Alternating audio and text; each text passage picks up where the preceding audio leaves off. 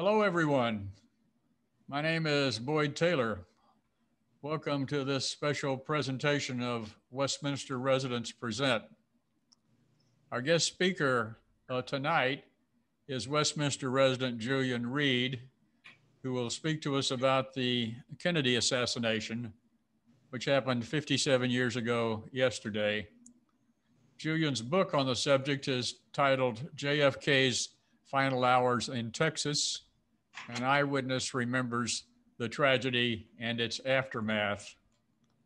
Julian's a Fort Worth native. He began work life at 18 as a sports writer for the Fort Worth Press. He was also a radio and television producer. At 24, Reed founded Reed Poland Inc., a public relations and government affairs firm that he moved to Austin in 1966. Over the years, he's been involved with scores of projects, including the San Antonio World's Fair, the launch of Southwest Airlines. I understand he still has an original bag of peanuts from that launch, and the opening of the Dallas-Fort Worth International Airport in the 70s. He also worked on the South Texas Nuclear Project and the Ringling Brothers and Barnum and Bailey Circus. He helped with campaigns for former Lieutenant Governor Ben Barnes and worked for former Democratic Representative Jim Wright, who would become Speaker of the House of Representatives. In 1963, Julian was an advisor to then Governor John Connally. Good evening, Julian. Thank you for being here tonight. Thank you, Boyd. Nice to be with you. So, Julian, I think all of us recall vividly where we were 57 years ago when we heard that the president had been shot. I was in a noon service club meeting up in Pampa, Texas, and the owner of the radio station interrupted our meeting to give us the news. And I suppose that everybody you talk to remembers that day. It's etched in all our collective memories. But you were in the motorcade, not far behind the presidential limo. Tell us how that came about. Start if you would at the beginning. Why was Kennedy in Texas? Well, the short answer, Boyd, is that he was here for money. He had been wanting to come to Texas. He had heard all his life, I guess, about all those rich Texans. And after he was elected to president, he began to ask Vice President Johnson, as well as John Connally. John Connally, incidentally, had been his Secretary of the Navy. So he had a relationship of his own. But he had wanted to raise money.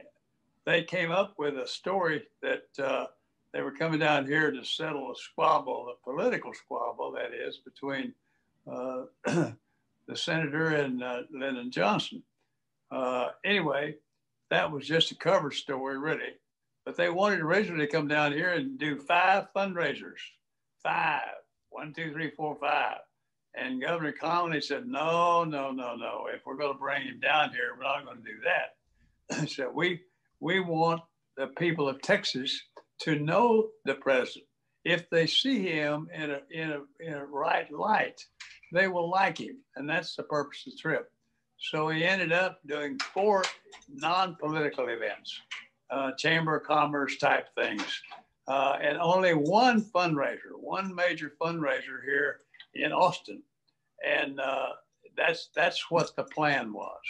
And to set that plan off, of course, took a tremendous amount of work.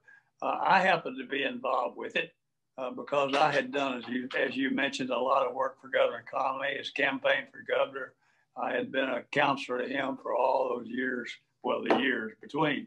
So it would happen since we were the host, we meaning the governor was the host, the official host. I was helping him host the Washington Press Corps. The Press Corps came down here in hundreds of them.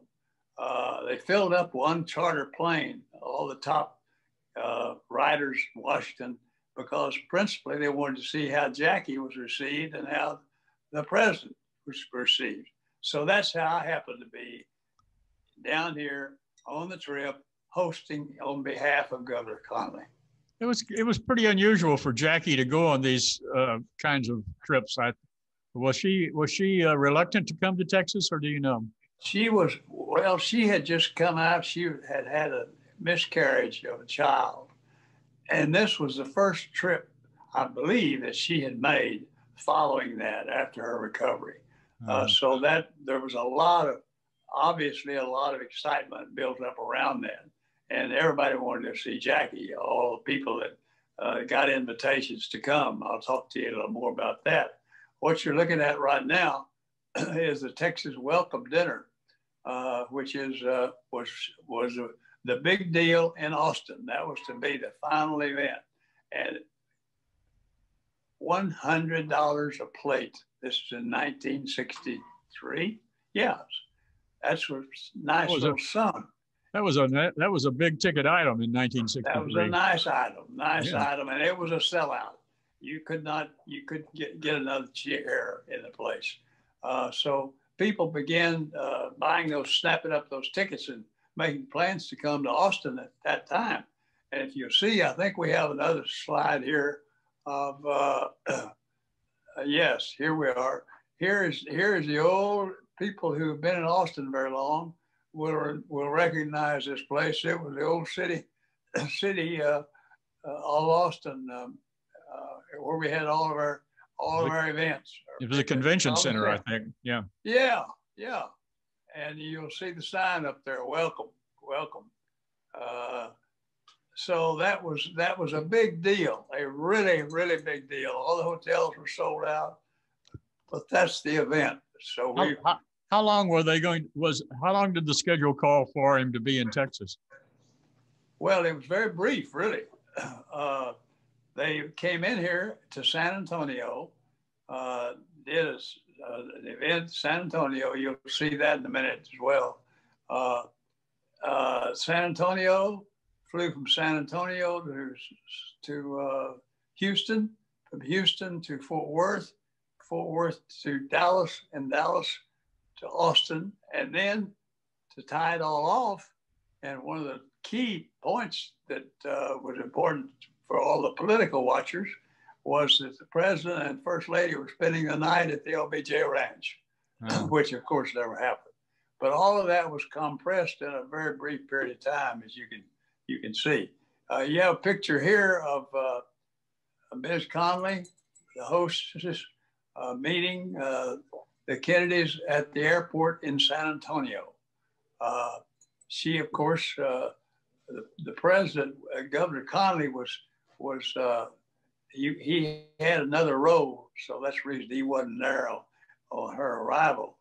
But they were on their way to an Air Force base outside of San Antonio, dedication of a new resource out there. So they were on their way from the airport in San Antonio. This is a picture of when they landed in San Antonio. Here's a picture of the reception they got from that. There was all kinds of speculation of, will Texans like Kennedys? There was speculation, nobody will like them. Well, hello, here they are with Jackie. So you can see that they're not exactly unhappy with her. But this was in San Antonio. We went then from San Antonio. I think we have a slide here, though. Here's a slide of the president speaking in San Antonio at the Air Force base down there, where he dedicated this facility, as I mentioned. Then they left there to go to San Antonio, to Houston. In Houston, they went to honor a very important member of Congress from Houston, who was head of a lot of finance that was important to the president. And there, Jackie took time before they went into the event to speak to the Latin American group that begged her to come. And the big shock, the big surprise to everybody was that she spoke to them in Spanish. Oh, well, you my. can imagine. Yeah. That made their day and night.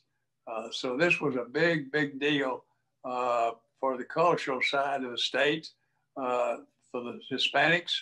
And so this preceded the other event. Then they went from there to Fort Worth. In What is Fort this Worth, room?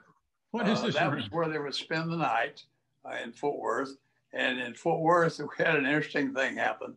The original suite where the Kennedys were to stay that night at the old Hotel Texas downtown, old timers will know her. Let's go back to the Yeah, I to lost the other this here. Sorry. to the other shot of the hotel, if I may. Yeah. At the Hotel Texas, as I said, the hotel where they were supposed to stay, about the time they checked in, or a little before they checked in, the Secret Service got nervous because there were two entrances or ways to get in and out of the suite. And so they freaked out on that. And if you can believe it, they actually moved LBJ and Miss Johnson into the top suite. And they put the Kennedys in a smaller suite, one that was not very grand. And when the arts community, the reception committee learned about this, panic set in. Yeah. And they set out to redecorate the suite that the Kennedys stayed in that night.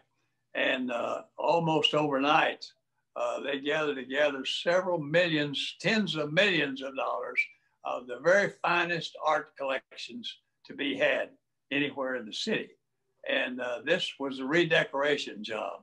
Now, some of you decorators of today's world may not think of this as the most up-to-date look in the world, but it was a big deal that night, believe me.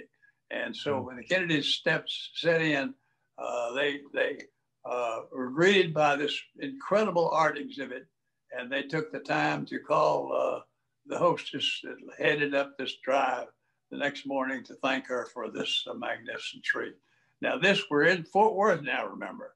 They spent the night in Fort Worth. Fort Worth was one of those non-profit events, non-political events that Governor Connolly insisted on. It was a Chamber of Commerce breakfast. And it was a huge event, Chamber of Commerce breakfast. We had, before the breakfast, there had been a lot of consternation about the fact that those were all Chamber of Commerce people. The truth of the matter is, a lot of those people were Republicans. They weren't even Democrats, but they had snatched up these pictures, these tickets, and wanted to jam the place, and did. So Jim Wright, who was congressman, Democratic congressman, said, okay, we'll have a rally for the average person out, a free rally out in the parking lot across from the Hotel Texas. And sure enough, they had 5,000 people jammed into that parking lot for a surprise appearance of the president before that. And I believe, Boyd, if you go back one, you should be able to see a picture of that somewhere there. There's a picture of Kennedy speaking to that crowd. I think this is it, isn't it? Isn't that Kennedy right in the foreground? Well, this one's okay. We're going to see it in a minute, but there's another one. Should be one. This was the reception that they got after he spoke. Yeah. But there's a slide. There we are. Yeah. Here we have across the street from the Hotel Texas, and you can see welcome to Fort Worth. You have President Kennedy, LBJ, John Connolly, Senator Yarborough, and Don Kennard, who was one of my clients, who was a congressman, not a congressman, a member of the legislature, a senator of the legislature. And all of them right outside, you'll notice they have raincoats on. Well, they had a little drizzle of rain that started this event, and no one moved. Nobody left at all. And just about the time that they went back in to speak, the clouds opened up, and beautiful, beautiful autumn evening afternoon setup with beautiful sunset coming on the way, sunrise coming. Well, anyway, there they are outside the hotel. Now then, we go inside the hotel. You saw all that crowd that showed up out there to meet them. And now this is the crowd that met them outside in the parking lot. So that gives you an idea. You can see Kennedy's head. Now then, they go back inside, and here is the mob that was awaiting them. This is the Chamber of Commerce crowd, sellout, obviously. And everybody wanted to see Jackie. What's Jackie? Is Jackie going to show up?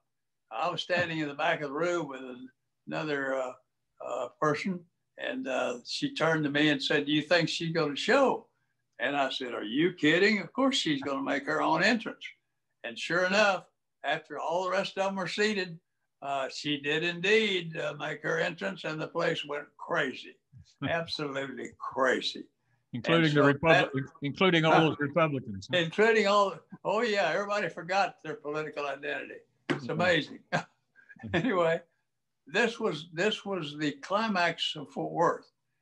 Then they jumped on a plane and flew. I believe that the flying time was 14 minutes from Carswell Air Force Base to Love Field. That was when Love Field was still operating. And here was the plane that brought them down from after they got in range of the airport. And here you see them. If you look at the bottom of this picture, and you'll see Eastern Airlines. Anyone in the crowd remember Eastern Airlines? Long time ago. But anyway, there is Mrs. Kennedy departing first. The president right behind her, and Ms. Connolly, I believe, and Governor Connolly behind. Now, this is Love Field. There had been particular concern about Dallas because Dallas had become known as a city of hate because of some very bad things that happened there previously. Hadn't they been particularly unpleasant to Mrs. Johnson? That's correct. Mrs. Johnson had been insulted there, and also the U.S. dignitary to the United Nations had been had a very unpleasant experience. So there's a lot of worry about Dallas. The leadership of Dallas was very concerned. So the minute they landed, you know, all the speculation, all the media, that charter airplane I told you about that was full of prominent members of the press corps from Washington who came to watch. They just couldn't wait to see what kind of reception that they would get in Dallas. Well, hello. Let's see what kind of reception they had in Dallas. Boy, let's see. There we go. That's the kind of reception they got in Dallas. That's just a tiny shot of what it looked like when they got to Dallas. So the Kennedys got all fired up because of this, obviously. They had Secret Service all around them. They left Secret Service and walked down the rope line before they got in the limo, you see here. Here's a shot that shows them crowding the crowd and just having a ball. It was a wonderful, wonderful reception. Great day. And as I mentioned to you earlier, the clouds had cleared, blue sky. It was a beautiful fall afternoon. Everyone was happy. It was a great experience. So then they get in the limousine, open air limousine. Originally, the plan was to have this limousine was closed, was not going to be open at all. And when the weather turned better, they said, okay, we're not going to wear a top. We're not going to have a cover. A very fateful decision, obviously. Yeah. But from there all the way downtown, crowds on either side, jamming, trying to reach them, trying to get their attention. It was just an unbelievable scene. And then finally we got downtown. I was in the White House press bus right behind them. And here's a very, very touching picture. The confetti coming down from the sky on either side. People were 6 or 7 deep, if you can believe this, on Main Street, on either side of the street and hanging out of the skyscrapers. It was an incredible scene. And just about this time, about a block before we made the turn, just about a block or maybe a block and a half, just before we made the turn to this building that you're looking at right now, Mrs. Kennedy, Mrs.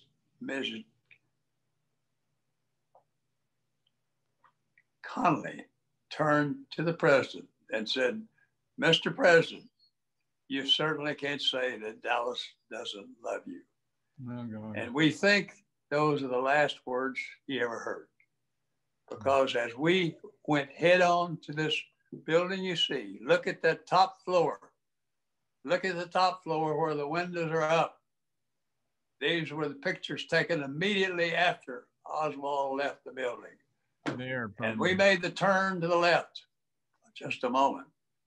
I heard a pop, pop, pop. We didn't know what had happened.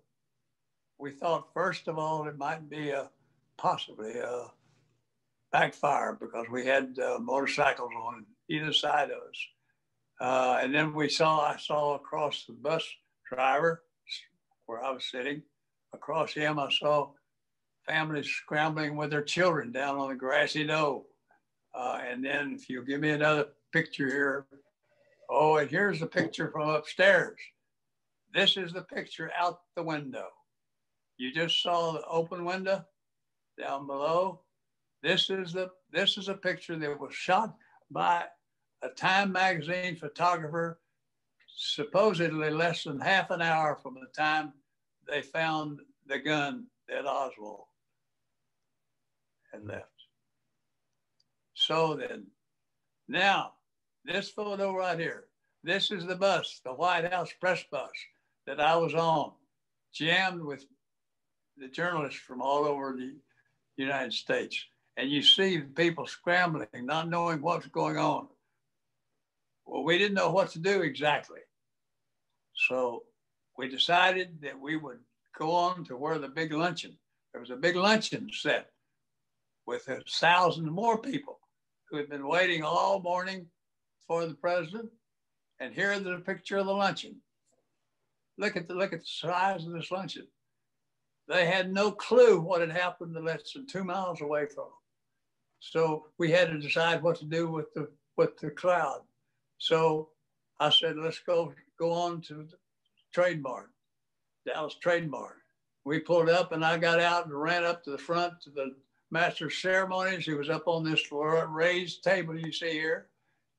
And I said, we don't know what's happened, but we think something terrible has happened.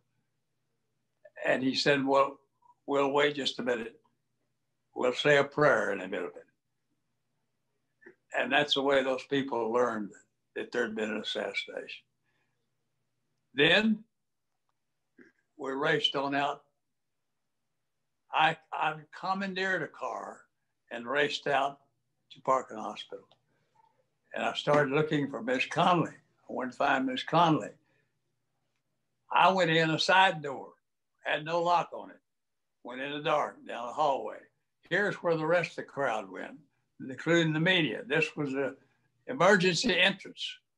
And they had already discovered where the president was going, and they were clamoring, trying to get any news at all. And I finally went in and found Ms. Kennedy and Ms. Johnson side by side. Then at 1:11, I believe, this picture you see right here. This picture. See the picture of this gentleman right here, this reporter right in the middle. See this man right here and the look on his face. This is the moment that Malcolm Kilduff, Associate Press Secretary, announced that the president was dead. The shock you see.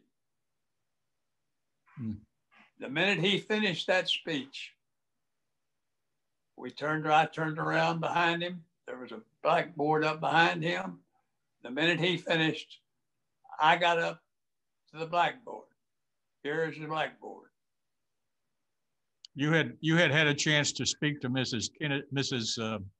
Connolly before this yes. point. When I found her, I had her tell me what had happened in the car. Yeah.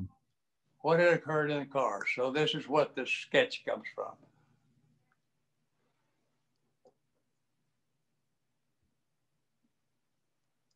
See if we can get this to come on, Julian.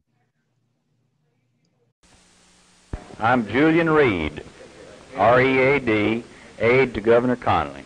Could you describe the seating position in the automobile? Yes. The President was seated in the right rear seat. Opposite in the left rear was Mrs. Kennedy. Immediately ahead of the President on a jump seat was Governor Connolly. Immediately opposite him was Mrs. Connolly. Farther up, of course, we had Secret Service, as you know. As Mrs. Connolly recalls, just before they reached the triple underpass, the shot rang out, the first shot, and she feels quite sure that it did hit the President.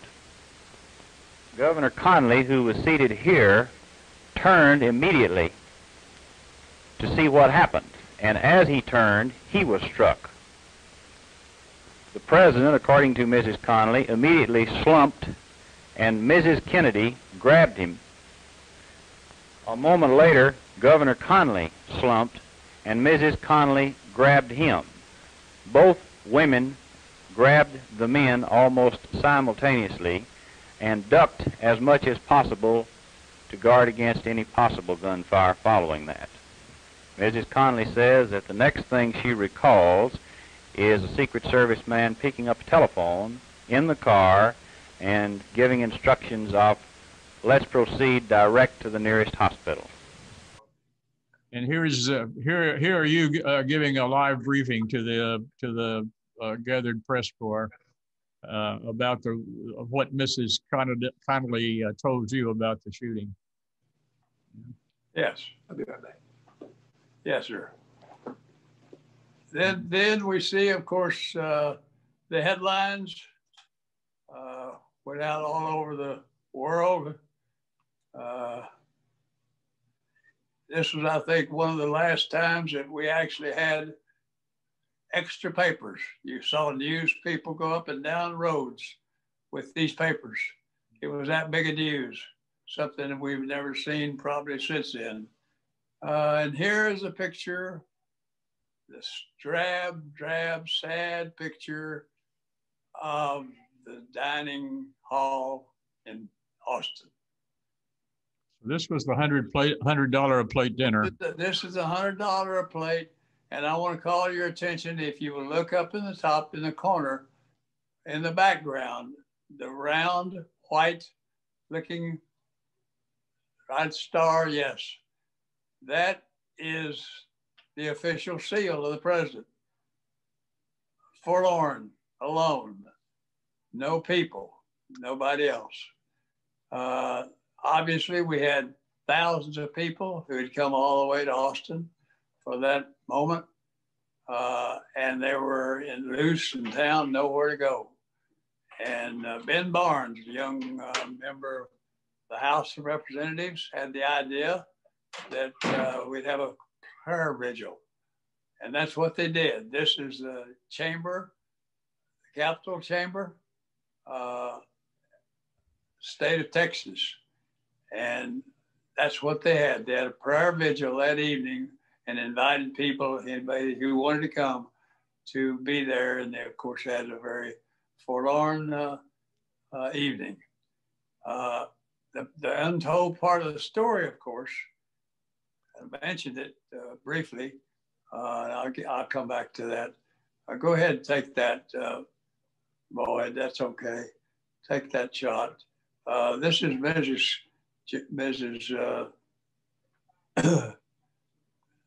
That's Nellie Connolly, isn't it? Nellie Connolly, doing one of numerous interviews she did for the media. We would obviously kept the press up to date on what was going on during the stay there. We had her, she spoke to the media a couple of times, speaking from a standing position, but this is other times when she just briefed it as. Then there's another picture there, I believe. This is a picture. This is a unique occurrence that took place. All the media was screaming to hear from John Connally. Obviously, he had been shot almost. I barely mentioned the governor, and that's not an oversight. It's just that there's so much to cover. Any other time, it would have been an 8-column headline itself. It just happened to the day that the President of the United States was killed. But here he was speaking to Martin Agronsky, who was a very prominent newsman with NBC, who flew overnight from Washington to come down. We had been asked by all the press, they had to hear from Governor Connally. Since he had been in the car, they wanted to get an eyewitness from him. So Martin Agronsky spoke to him, and this was set up because Governor Connally was very weak. I wanted to put a limit on what the press coverage was. And so we required that we would have only one person to interview him. And this was a gentleman that we knew and trusted, and the ground rules were that all the networks, there were only 3 networks in those days. Remember, just 3 major networks, NBC, CBS, and ABC. And this gentleman spoke for all 3 of them. And the deal was that all 3 networks had to take the entire interview without any cuts in it. And that was a unique kind of occasion that you normally would not try to request at all. Anyway, that's more of the coverage that went on for weeks and weeks. Later on, you'll see a picture here. I believe, here we are, of course, for the funeral service in Washington. Of course, that was an incredible world event. Very dramatic picture of the family and President Johnson and others in the background that you can see there. Mm-hmm. We had Johnny, the eldest son of the Conleys, represented the Connally family. Of course, they couldn't attend, obviously. So he was there as a guest. The Johnsons were kind enough to sort of embrace him and took him with them everywhere. And he was attending and representing the Conleys at the funeral in DC. Here is a picture of Dealey Plaza, back to where scene of the crime. Dealey Plaza, of course, has been redone 50 years later for the 50th anniversary. Dealey Plaza, where the Dealey Museum is. And that's something I represent to you. Dealey Plaza is actually now the center of all of the historical attractions surrounding this tragedy. I recommend it to you, and they have just, at the plaza, have just come out with a new virtual program for this final, the current anniversary celebration. There's lots to see up there. I think we have another picture here of an interior shot. I believe we have one of the, there's, this is Governor Connally. I got to hit, there's the interior. There he is, here we are. Yeah. This is just one display up there. There have been so many theories, so many different theories of what happened. It couldn't be just one man. You know, we just couldn't be one man caused all this. Well, now the Dealey Museum over there actually has a large sign devoted to 4 or 5 of the most prominent theories of what else might have happened, rather than just one man killing Kennedy. So if you want to go and see all those, you can see those along with all the rest of the story. That final picture, nearly the final picture you saw, was Governor Connolly weeks later. Of course, he was confined to a sling. He came very near dying. Mrs. Connolly pulled him down. She pulled him down in a limousine just to pull him down and protect him.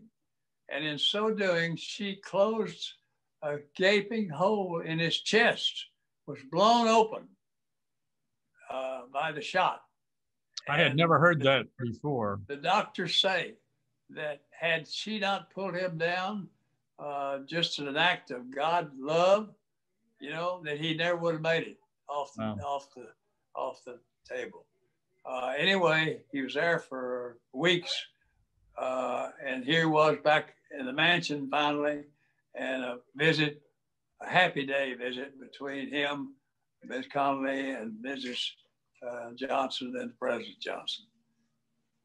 Needless to say, it's not a scene they would want to repeat. Dallas had quite a legacy from this event. Yes. I'm glad you brought that up. One of the things that came following, Dallas was labeled immediately as a city of hate. It was labeled a city of hate. And it was incredible how much that manifested itself. Actually, people traveling from Dallas who were identified traveling were sometimes turned away from hotels. It really happened. The head of the largest foundation in Dallas was literally physically thrown out of a cab in New York when they learned he was from Dallas. It became merciful, horrible. Dallas, city of hate. There had been things happening. I've talked about them before there, and this just raw hatred. Interestingly enough, as a sidelight, 2 things helped finally people quit asking about Dallas when you went to travel overseas. Instead, believe it or not, they asked about the Cowboys, and they asked about what was Dallas, the story, Dallas. Oh, J.R. Ewing. J.R. Ewing. Yeah. In fact, one prominent newsman came back from London once and told me that they asked the newsman, do you know the Ewings well? But anyway, finally, Dallas got something else to talk about. But I don't want to make light of it ever. But anyway, it took years for Dealey Plaza Museum to come about because Dallas really didn't want to do anything about it. They wanted to just hush it up. But when they did it well. They did it magnificently. And Nellie Connolly was requested to dedicate it when it was finished 7 years ago. She made the presentation there at Dealey Plaza. 2 more things I believe we have here. Oh, I mentioned these. This is just a sample. This final picture is exactly where the parking lot across from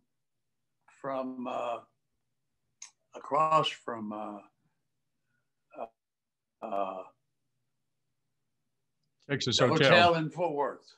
The Texas Hotel. The president spoke. Yeah. Yes. It's now what did I say? What hotel it is. Anyway, across the street, they have built this magnificent plaza that you see there with the huge likeness of the president himself, and then a number of beautiful, beautiful, beautiful paintings and photography saluting the president and Ms. Kennedy. And this magnificent thing across from the Hilton, it's the Hilton Hotel, is well lighted, and it operates 24 hours a day as a very popular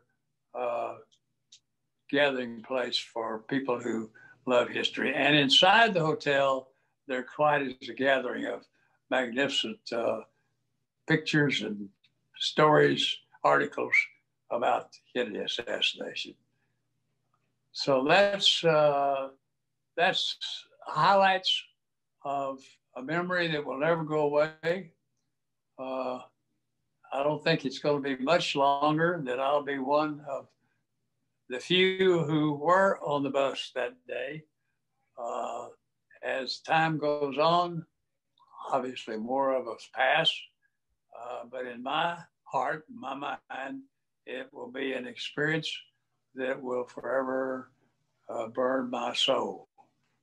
And we really appreciate you sharing this with us this evening, Julian. And it's a remarkable personal history and description of the events leading up to and during and after the assassination. I would mention that copies of your book are available in the Westminster Library for people that haven't read it yet, and I recommend it to them.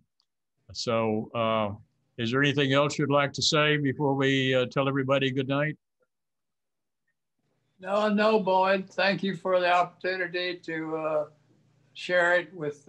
This is the first time for your listeners'